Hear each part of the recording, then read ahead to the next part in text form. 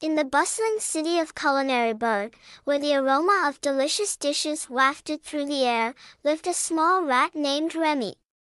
Unlike his fellow rats, Remy had an extraordinary passion for food and an exceptional sense of taste and smell. His dream was to become a renowned chef, but there was one significant obstacle: rats were not exactly welcomed in the world of human kitchens. One day, while exploring the city's vibrant marketplace, Remy stumbled upon a charming restaurant named La Cuisine de Paris. Through the kitchen window, he witnessed the bustling activity of chefs creating culinary masterpieces. Mesmerized by the artistry of cooking, Remy knew he had found his calling.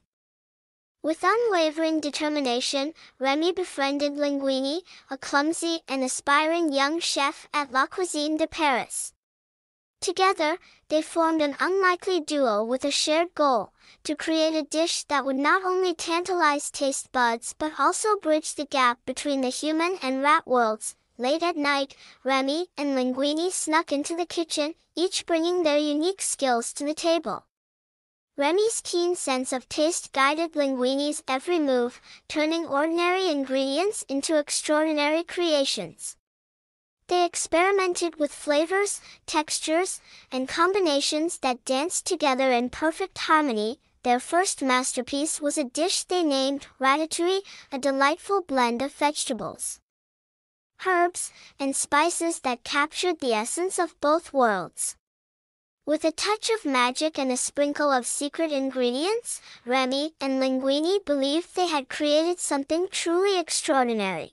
The next day, they presented Ratatouille to the restaurant's head chef, Colette. Initially skeptical of their collaboration, Colette took a hesitant bite. To her surprise, the flavors exploded on her palate, creating a symphony of tastes that transported her to a world of culinary bliss. With a smile, Colette declared Ratatouille a masterpiece. Word of the extraordinary dish spread throughout Culinaryburg, and soon, La Cuisine de Paris became the talk of the town.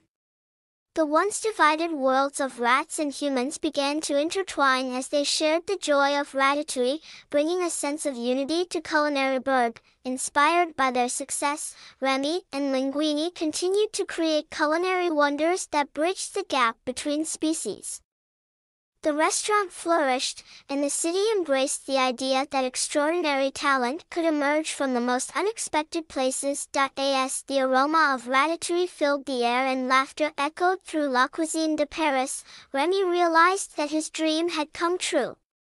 He had not only become a renowned chef but had also forged a path of acceptance and friendship between rats and humans. The tale of Ratatouille became a legend in Culinaryburg, a story passed down from generation to generation. And so, in the bustling city where the scent of delicious dishes wafted through the air, Remy's passion for food had not only created culinary magic but had also brought harmony and unity to a world once divided.